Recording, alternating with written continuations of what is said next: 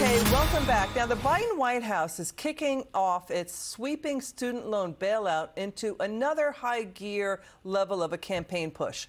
And I say that for a reason. They're emailing options to tens of millions of Americans on how they could get their student debt wiped out. Let's bring in, we're so excited, former Education Secretary Betsy DeVos under former President Trump.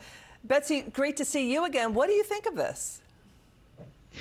Well, what I see is that desperate people do desperate things, and Vice President Kamala Harris and their administration are desperate to win in November, so they are doing desperate things and, frankly, blatantly illegal things in Washington. And that includes using taxpayer resources to try to win student votes and promise them debt forgiveness and blame Republicans if they don't go along with it. You know, they've been turned down at every step of the way. The Supreme Court turned their plans back. Other courts have turned subsequent plans back. And yet, just this past week, Secretary Cardona sent out on taxpayer resources emails to millions of students saying, remember this in November.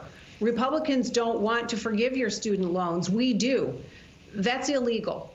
That's blatantly illegal, and the Office of Special Counsel should investigate. Yeah, I mean, so this is serious stuff. So this sounds like the Education Secretary in the Biden White House is engaging in election interference to use the database to get out the vote for Kamala Harris on student loan bailouts that taxpayers are paying for.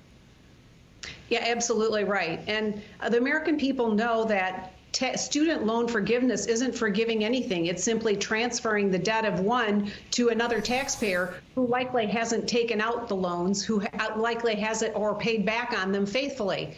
And so it's wrong, it's illegal, and we need to call them on it.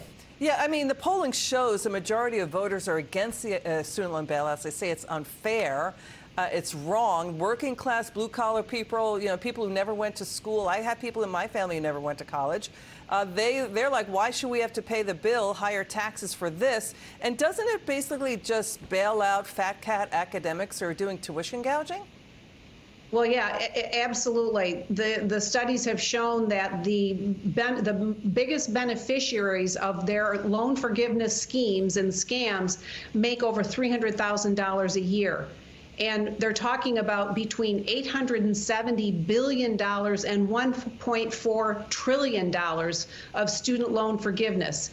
It's simply unconscionable. It is wrong. It's illegal. And they have continued to ignore what the courts have said and continue to blatantly try to court and buy the votes of students. Betsy, are you getting any reaction to the very important points you're making here?